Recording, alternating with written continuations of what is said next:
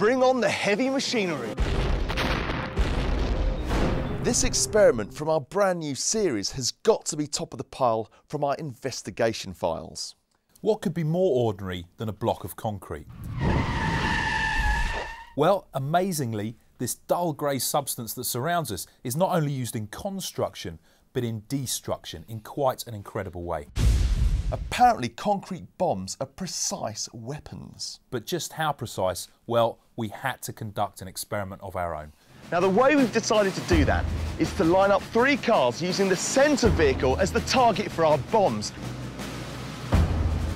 By looking at the damage caused to the cars parked either side of the main target, we can see how much truth there is in the theory that concrete bombs cause less collateral damage. First up, the explosive bomb. Come on! 3, 2, 1. Go! Release is going! Oh! Look out, look out, look out.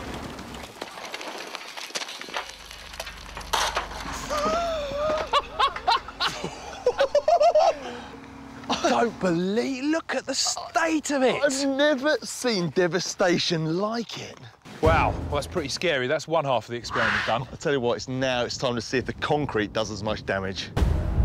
The concrete bombs drop from aircraft in warfare range in weight from just over 200 kilograms to nearly a ton. Now, our concrete bomb weighs 650 kilograms, which is roughly equivalent to a medium-sized real-life weapon.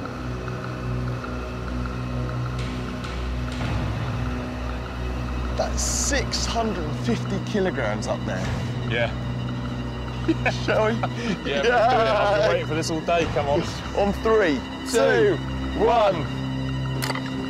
Oh, my word. Rock and roll! It's caught it like a ball. Absolutely in a glove. unbelievable. Oh, my word. That is a stunning success. Look, nothing. It's unbelievable. On either of the cars on either side. If you compare it to the explosive bomb, which absolutely annihilated Tore it everything, apart, didn't it? It's a lot more effective, isn't it? How on earth are we going to follow that? We just don't get to blow up enough stuff during the day job, do we? Not a chance. And there is so much more excitement to expose beneath that humdrum veneer of everyday life. Stick around. Watch this.